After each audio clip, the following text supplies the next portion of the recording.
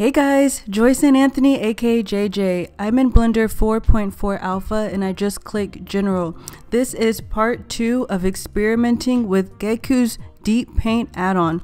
And first we're going to make a tree stump and then we're going to experiment with his textured brushes, specifically pastel. So once I deleted my cube, I added a cylinder. I'm just pressing S to scale it, and then G and then Z to move it along the Z axis. If you watched video 1, we went step by step on installing the Deep Paint add-on, but since it's installed, I'm going to press N, and that is going to move the toolbar on the right and find Deep. And then I'm going to turn on the wireframe, and before we go into sculpt mode, the cylinder, it's too perfect. I'm going to go down to modifier and turn on, I'm just going to select, remesh, because it kind of gives like a more stylized look, which I like. And now we're going to go to the sculpting tab.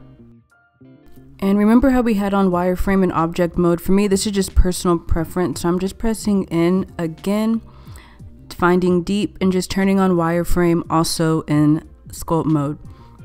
Even with the remesh modifier, I still think it's too perfect. So I'm going to press G and I'm going to just kind of adjust the sides so it's kind of irregular.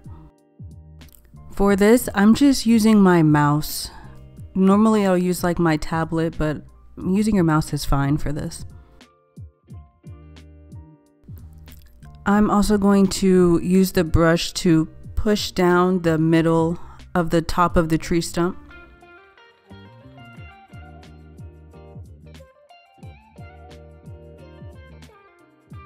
I'm also going to push down the top of the tree stump.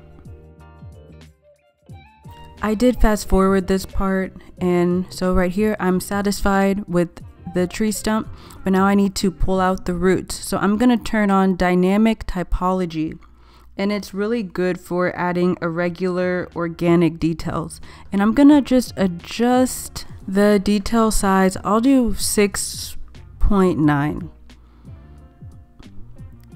And I need to change my brush to snake hook. And yes, in Blender 4.4 Alpha, they did change the interface. And I'm just gonna go down, there it is. And this is what I'm gonna use to pull out the roots.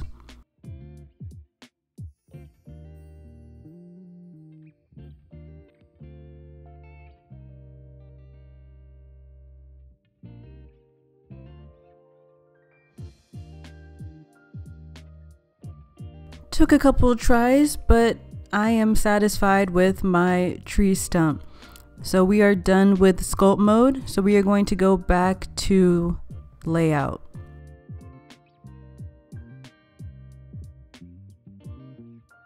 The tree stump is technically fine, but I learned this in the Deep Paint class. Now I'm going to turn the wireframe back on, and I'm going to go down to modifiers to turn on the decimate modifier, which allows you to reduce the face count of a mesh with minimal shape changes. If you see that, I just think that looks a little bit smoother.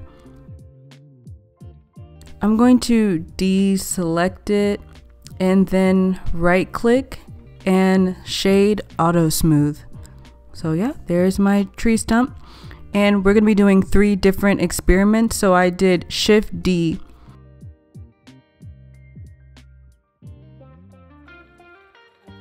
And under that first tree stump, that is Suzanne. Let me move her up. Suzanne, if you don't know, that's the Blender mascot. I'm going to have Suzanne right above each tree stump because I'm going to demonstrate what I'm going to do with Suzanne, and then we're going to replicate that for each tree stump. So I'm going to press Shift D to duplicate Suzanne and have her above each tree stump.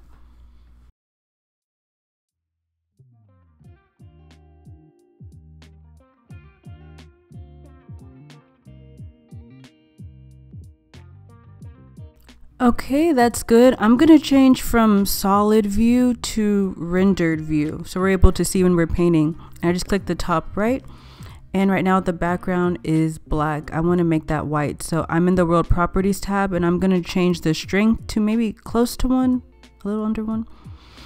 And I want there to be like a ground. So I'm gonna do Shift A, Mesh, and then Plane.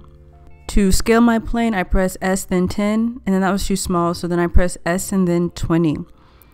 And I want the ground to be green, so I'm gonna press N again to bring back the Deep Paint Add-On. Then I'm going to select DPM, which stands for Deep Paint Material, and right now it's default white. I'm going to make it a greenish color, maybe a little bit darker. So then I'm gonna click Set Vertex Color. Okay, so my ground's a little bit too big, so I'm just gonna press S to scale it down. Okay, I think that's good. No, I kind of want to scale up slightly all the Suzannes and all the tree trunks. I'm just selecting everything and then just pressing S to scale it a little bit. And then G and then Z again to move it on the Z axis. Okay, now that that's done, I'm going to Suzanne number 1. So kind of like what we did for the ground, we are going to do that for Suzanne. So by pressing N, DPM, and it's going to become the color that I used previously. So now I'm gonna make it like a brownish color. I think that's good. Then I'm gonna click Set Vertex Color, and that's fine, but I want to add some like shading and lighting. So now I'm gonna go from object mode to vertex paint, and then just add some darker and lighter colors.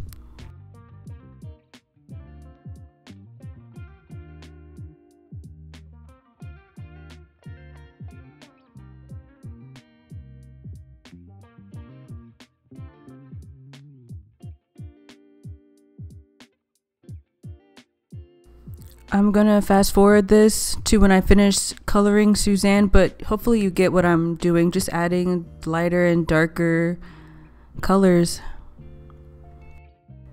Okay, Suzanne number 1 is done. So what I did for her, I'm gonna do for tree stump number 1. So you add DPM, select that, and then go from object mode to vertex paint, and then just add lighting and shadows. And again, this does, I always like, it's supposed to be an experiment and I always take way too long. So I do fast forward this to when I finish, because if not, this video was like 3 hours long.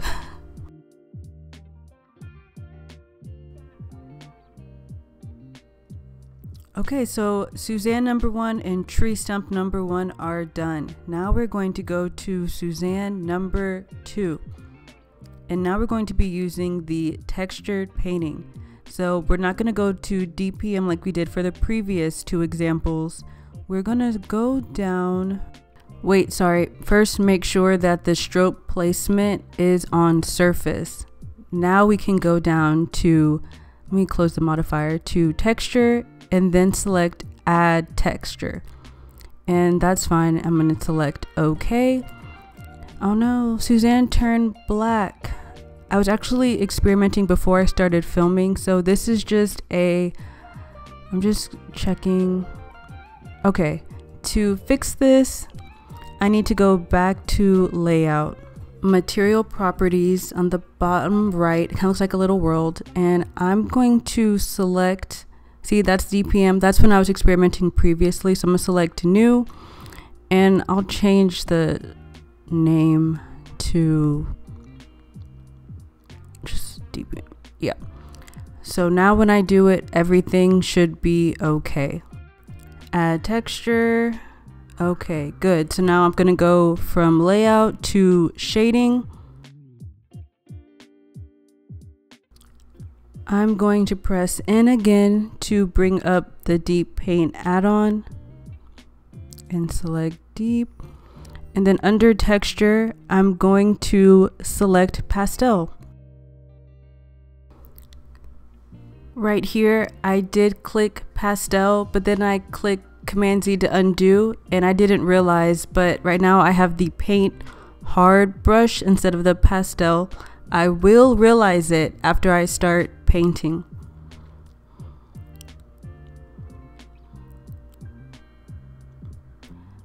So I'm coloring, I'm like, wait, where's the pastel? So I need to go back down and re-click pastel.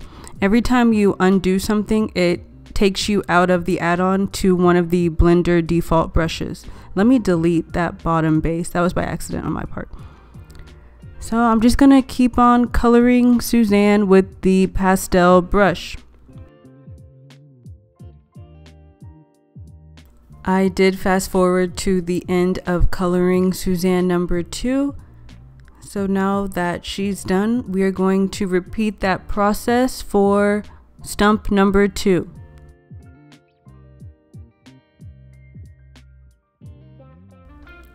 Remember how previously when we had like that blackout, Suzanne turned black, we went to material properties and created a new material?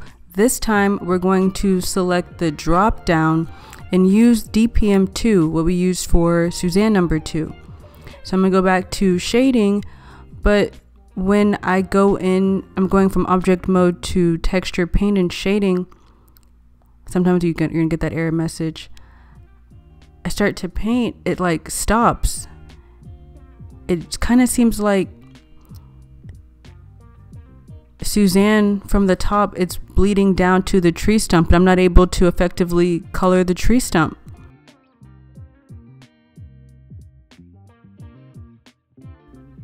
We're gonna fix this problem for Suzanne and tree stump number 3. I'm gonna go back from shading tab to the layout. Again, I'm gonna go to the material properties, click new, and just change the title, and then click add texture. Okay, base 0.006. So I'm gonna go back to shading and make sure that I'm on base 0.006. And then once I clicked pastel in the Deep Paint add-on, it adjusted to Suzanne number 3. This time I'm gonna make Suzanne like a green moss color.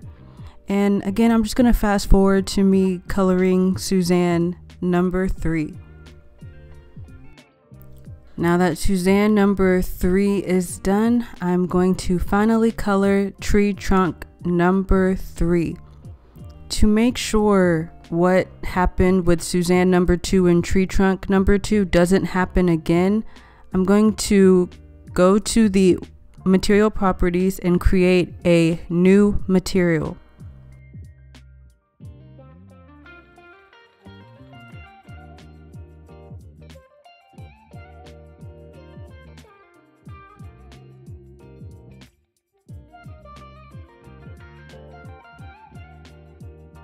Now that that's done, I'm going to go to the shader tab,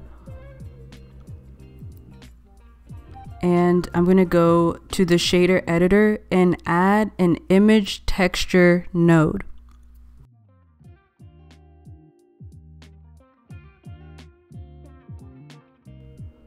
Okay, I'm going to select new and then change the name. I'm going to change the color to white. Okay, and then I'm gonna plug in the color of the image textured node to the base color of the principled BSDF shader. We did that. We have the tree stump selected, but we still see the UV map of the colored in Suzanne. There's one more step we have to do. So we need to go to UV editing, and if you look at our third tree stump, not everything is selected. So I'm going to press shortcut A, which will select everything. Press shortcut U, unwrap Smart UV project to generate UVs for the tree stump. Perfect, that's exactly what we need. So now I'm going to go back to layout, back under texture for the Deep Paint add-on, and then click add texture. Okay. And right here, I accidentally clicked that again. That is my fault. I shouldn't have done that. Okay, cancel, thank you. And so now I just actually kind of have to make sure base number 6 is selected. And then what I've noticed, if you kind of just, I don't need that bottom one, but if I kind of just move it slightly, it goes from Suzanne back to the tree stump, which is what we need. So now I'm gonna click pastel, and there we go. So when I go into color with the pastel brush, I should be good. Before I start to color, I'm gonna delete that extra. I'm pressing just X. That was my fault. So now when I go in to paint the tree stump, everything should be good. And I know I mentioned this previously, to color, I'm just using my mouse, not a traditional drawing pad. And you can always right click to adjust the color or select another brush.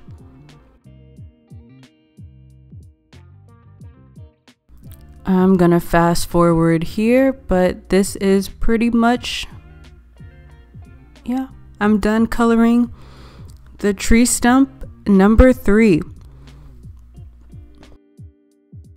If you made it to the end, thank you so much. We went over DPM, textured brushes, specifically pastel, UV editing, shader, dynamic typology, decimate modifier, remesh modifier, so much. Well, again, thank you so much. I hope you learned more about the Deep Paint Add-on. This is Joyce and Anthony, aka JJ. Until next time.